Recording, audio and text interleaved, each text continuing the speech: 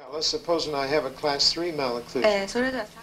Now, number one, let's say that the facial axis is 94, 95 degrees. But let's say now that in the course of treatment I rotate the mandible 4 degrees. That's 4 millimeters of backward movement of the lower molar. So I get the class 3 completed, and I turn it loose. それでもうじゃあよろしいということで患者さんも Very happy 来な with く the なります。 result. Now I extruded the teeth in the act of treatment, and the muscles start to intrude the back teeth again. Now the mandible starts to close up, and you look in and you see now it's starting to sneak back into a class 3 again. And you say, oh, the patient is still growing. No, the patient is reestablishing its natural height. And the mandible is rotating upward, which is taking the molar forward. And get our 0 point here. Now let's take this like so.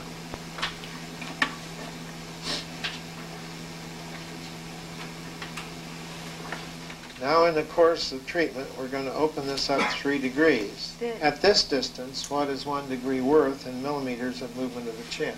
It's 1 millimeter here. How much is it out here? ここで1ミリだったらここで何ミリになるでしょう。 If it's a big face, it's almost 2. So let's open it up 4 degrees in class 2. 2級です。 So now the chin's going to be back here. Now what have I done to the molar? At 4 degrees of rotation, I've taken it distally 4 millimeters. So geometrically, that's what happens. 2 years of growth. 2ミリで2年間成長する。 I open the facial axis 4 degrees. I have subtracted 2 years. In other words, I just didn't cancel out the growth. I made it 2 years worse. You can see why I make efforts not to rotate the mandible open. So what do? What is the number one factor in production of mandibular rotation? What is it?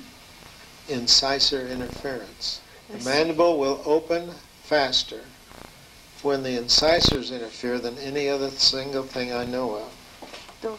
Secondly is extrusion of posterior teeth. Not only that, but you can produce a distal displacement and a derangement in the joint with the technique. But probably worse in a growing patient is that I think that you produce joint compression and inhibition of vertical growth in the ramus. The same thing that I showed you with a high pull headgear, taking these teeth out of function. It was like extracting the teeth posteriorly and developing posterior compression. So what do? じゃあどうしたらよろしいんでしょう。 Number one, we intrude anterior teeth. So what is one of our first principles? Treat the overbite before the overjet. What is another principle? Lock the lower molars out under the buccal plate to prevent their extrusion そして提出しないようにするということです。 with the pull of elastics. What's another principle? Section up the upper arch and intrude the canines as you retract to prevent their extrusion, to keep the mandible from rotating open. Now you understand why I started trying to make changes in technique, because I was trying to avoid what you just see here. Now, here's a sample of class 3. They're 8 years of age. So this is a group of patients again? Class 3. This is just one patient or group of patients? Group of them. There's only 5 in the group because that's all I could find. But it's best I can do. Here's 5 people treated with reverse headgear at age 8. What does class 2 do to? Here's an 8-year-old mandible. And let's see where the differences lie. Tell me what you see. 何がわかりますでしょう。教えてください。Shindo? 上顎骨がまず前方に先のから出ていないということです。In the case of class 3s, the maxilla is not placed forward. Look at the cranial base first. 前頭蓋も前方に成長していません。Neither has the forehead Right. grown forward. See? It's a cranial base problem, and the maxilla, if the cranium isn't forward, the maxilla tends not to be forward. It looks like a maxillary deficiency, but it's also an anterior cranial base shortage. Now we come back to the pterygoid vertical, and what do we see in the joint? This is short here. So if I have shortness here and shortness here, class 3. Now let's compare the actual length in the mandible. What's the difference in the size of the mandible? Not much difference in size, but a difference in form. One's obtuse and one's more acute. Now the lower molar is the same in both of them. The teeth are compensating for the concave profile. Now here I am superimposed on the facial plane. Here's the normal, here's the class 3. So you can see now really what makes up a class 3. Now we superimpose on the maxilla, and the upper teeth are back on a maxilla that's already back. Everybody, the first thing comes to mind, oh, I got a big mandible, I'm class 3. Well, in these 5, it's obtuse, to be sure, and it is maybe a millimeter long. But where's the majority of the problem?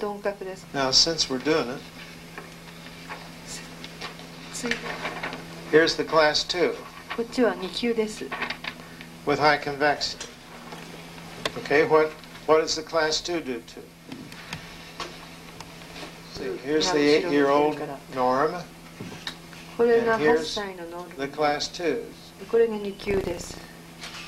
Now what do we see?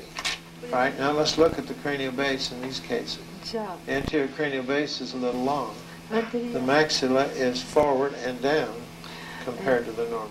The maxillary teeth are protrusive on a maxilla that's already forward. The cranial base here, instead of being normal, is back.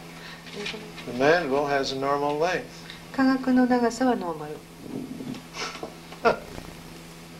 The lower molar is normal. So what does a class 2 do to it? Let's then take the class 3 and compare it to the class 2. This is age 8.5. Let's compare the two of them then. In the cranial base, Nasion is about 7 millimeters difference over a centimeter in the maxilla.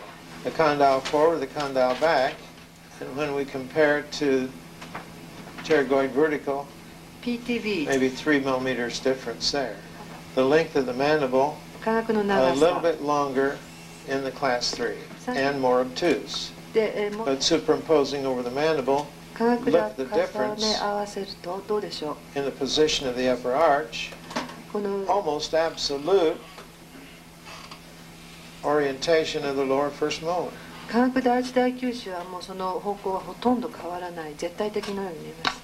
So the thing that's most likeness in the two cases is the lower first molar to the corpus axis. So are we right in classifying from the upper first molar? In other words, the class 2 should be the mesial occlusion.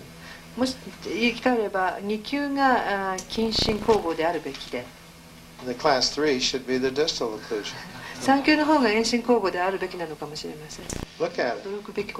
Now you can imagine my chagrin when the first time I saw this.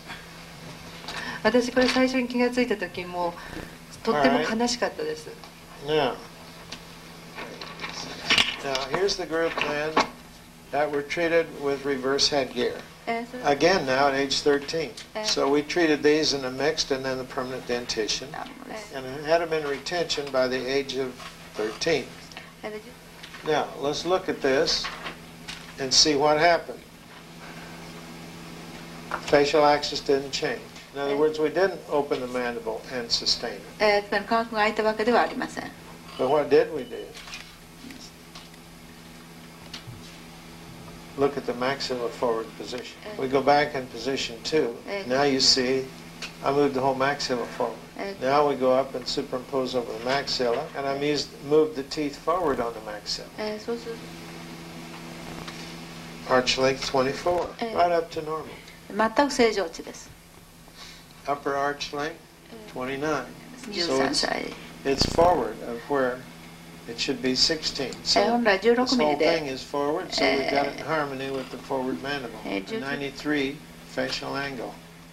So I've got these teeth in pretty good harmony. That's not a bad profile for 13. Now, 6年ぐらい成長します let's do the final thing of this little experiment. Here's the treated class 3s and here's the treated class 2s. This has 91, this has 91 89. でこれ治療後が89になっています So there's type here, で重ねてみると and they're both age 13. The mandible here has grown more than the class 2 did. But the interesting thing is now, as we superimpose on position 2, we've got the maxillas about even. The class 2, the maxilla was ahead. 2級の場合は上顎が前に行っていて Now they're about even. OK ですところが2級と3級と今重ねているんですが同じになっています The maxilla. 正 So let's get a 13-year-old normal. それでは今度13歳の正常群と比較します Here we are at 13 normal. これがそうです Here's the class 2 treated. Are the lips normal in the こう treated group? こ Pretty good. ういいと思います Now, how about the face? The class 2 is back a little bit, 2級の方が少し顎が引かれた形 but look where we started. Now the class 3, じゃあ3級とノーマルを重ねるこれ3級の治療済みの例ですが it's bigger than normal. So it has grown. But if we put it on the profile, だけどプロファイルで重ねると lips are pretty close. Now we analyze the class 3, and you see we brought the maxilla forward, まず上顎 brought the maxillary teeth forward, しました moved the mandibular teeth back, 科学は while the patient's grown on the facial axis. Instead of growing 2.5, they grow 3 millimeters. So in the prediction of class 3 mandibles with obtuse mandibles, that's predictable. We just go 3 millimeters on the arc instead of the 2.5. ですからこの And add, according to the length of the condyle, that much more. One of the things we're very good at is predicting class 3s. Here's a group of patients starting at age 12. There's 14 of them. Now I'll tell you about this group. Several years ago, I went to Harriet, who has been with me for 20 years. So I asked her one day to find me all of the cases that were started after age 12 with high convexity class 2 open bites that had been treated without extraction. Number 1, after age 12, open bite, オープンバイトであること class 2, 2級であること high convexity, that were treated non-extraction. 抜歯 So 2 weeks later I said, Harriet, can I have that list? She says, I'm still looking. そうした 1 week later, how's that list coming, Harriet? もうできましたかと聞いたんです I can't find any. そして Oh, come on. そんなはずはないと私は信じなかったんです How about this one? No?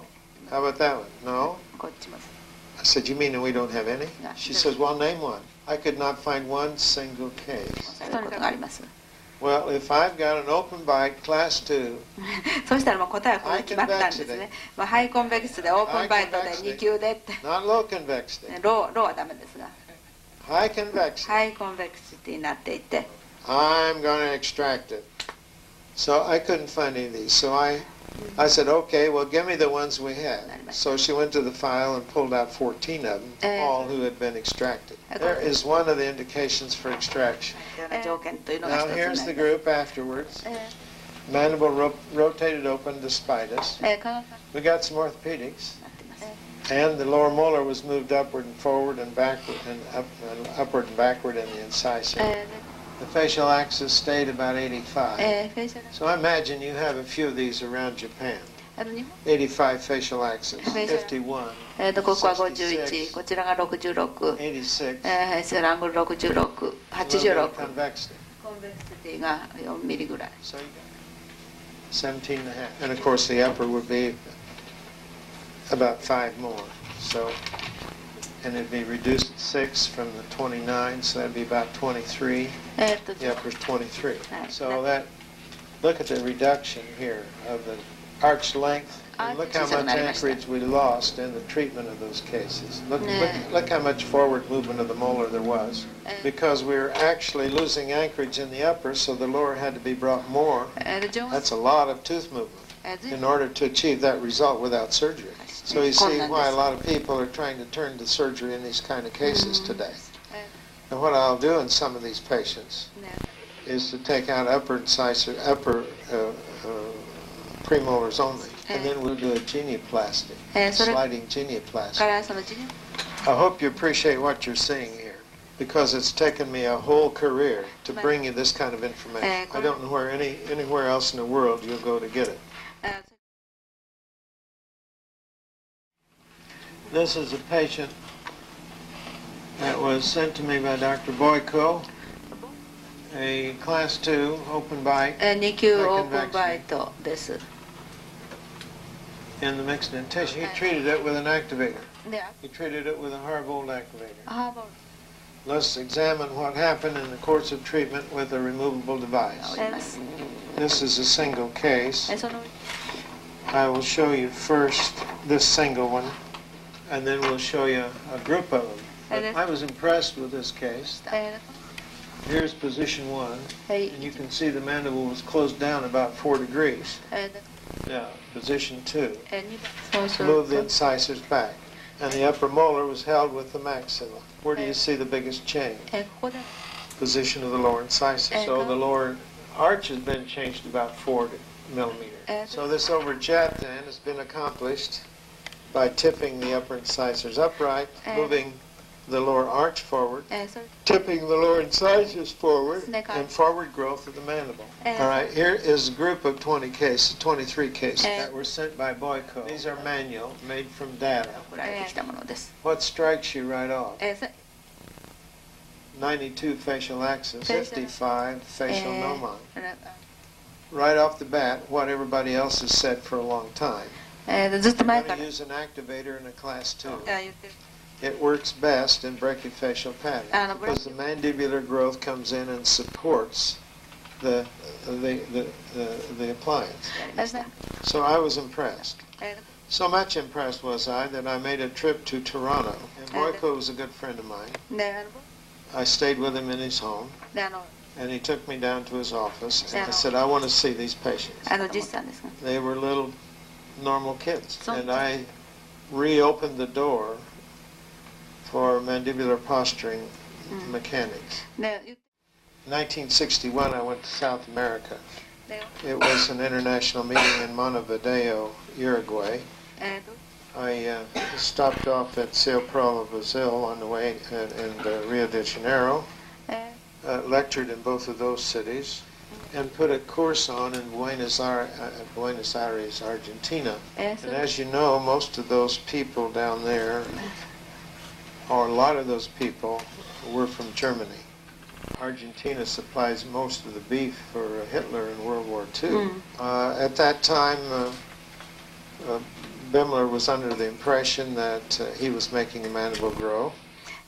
And I will never forget the shock and the dismay on the faces of those people down there when I showed them that cervical traction had better growth in the mandible than the appliances they were using. He didn't have any orthopedics in the maxilla. In position 3, the same thing that we saw in the Boyko cases, and the same thing in the mandible, the forward movement of the lower arch. We take the Bimler mandible and we go in and predict it with the arc the way that I showed you. And this is the amount of growth that we'd get in 4 years. So I go in now and see whether or not that prediction works out. So I'm pretty convinced by now that posturing with the Bimler device did not make a mandible growth. You couldn't tell, I couldn't tell which one of the appliances between the Bimler, the activator, and the bionator. So I took all the composites and put them together. We came up there and with this as a composite of the composite. It represented 138 patients. When I got them, it was 90, 60, 計算します。で、ここ90度、60度、87度、プラス5、 43. それから43度。So it seems as though the mean of the group were in class 2s were selected and it worked in patients that already were brachyfacial. 働くということです。 Now デ the ィープバ mean イトの場合。 change then was 2.5 years later. There was a 1 degree opening of the facial axis. It went from 90 to 89. Now these are all removables. The oral gnomon was 43, now it's 45. There was a 5 millimeter convexity, which is now 3. The occlusion is not bad. It's 132 plus 2. So let's not knock it. The appliances, the mandibular plastering, removable appliances, any one of them can do a job, particularly in the brachyfacial phase. These are patients that are treated with a combination of headgear plus mandibular posturing. You notice they're not easy cases. There's 70 millimeters of convexity. They're 87. フェイシャルアクセス87。 He's tackling a little bit harder case here on average. So now you see some backward movement of the upper molar. Now you've got a little bit of change in the intranasal spine. He's got something positively happening in the maxilla. Now further, he hasn't displaced the lower denture forward. Now this is only first stage and he's still got a lot of overjet. And these cases then were only a little bit over a year in duration. So that's pretty effective for the first year. So with that, he has rotated the mandible open a little bit.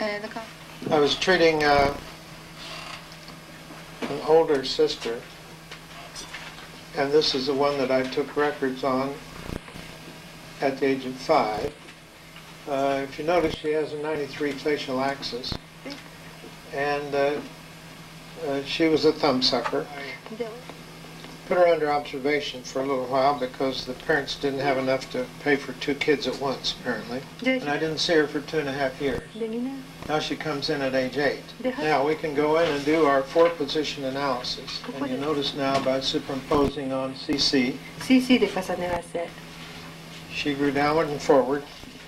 And in 2.5 years, how much would that be? It's 5 millimeters. So there wasn't anything more than average growth. Maybe a little less than average. Well, you can see now that she is a good bit more protrusive than she was before. So growth didn't help us a bit there. Even though she was 93 on the facial axis. Now the permanent teeth follow the deciduous teeth. And you can see now that she's erupted into a class 2. Even worse than what she had at the beginning. The lower molar is erupted backward a little bit. She's a thumbsucker, still is. It's obvious that she's not going to improve with growth. Let's go in now at the age of 8, and we're going to put her on a headgear. We had some talking to do with her to get her to stop her thumb because we showed her now how much worse she was than when she started. And so we were able to talk her out of her thumb habit. So I'm going to put a headgear now on her second deciduous molar, first permanent molar. So here she was now in a super class 1 by the age of 11.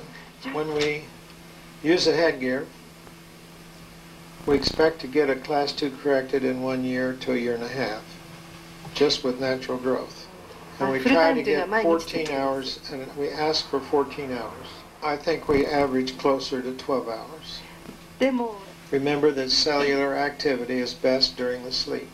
After we get it corrected, we don't stop it. We cut it down to every other night and we lighten it up for the first 4 months. The second 4 months, it's every third night. The last one, it's 1 night a week. I'm telling you how to use a headgear. If you have a high convexity, class 2, like this, and we're going to go through the general principles involved in each one of the appliances that we use. We think of it as a skeletal appliance first. If you're not careful and you started out with a low convexity, you will make a class 3 face out of it.